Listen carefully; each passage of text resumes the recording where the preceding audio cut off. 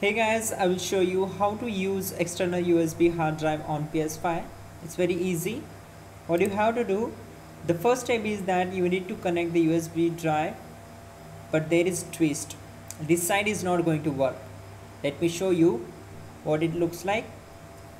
If you connect a USB hard drive to the PS5 front side, then just go to settings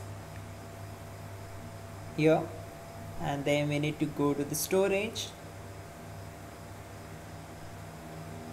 and select USB extended storage, then go to format as USB extended storage. It will show you error, but let me fix this error first. You have to remove the extended hard drive from the front side and just connect USB hard drive on the back side of the PS5. Here, simply connect it and just go back to the settings, select format, select S, and just read the information, and you need to wait for a few seconds to complete the formatting process. Select OK.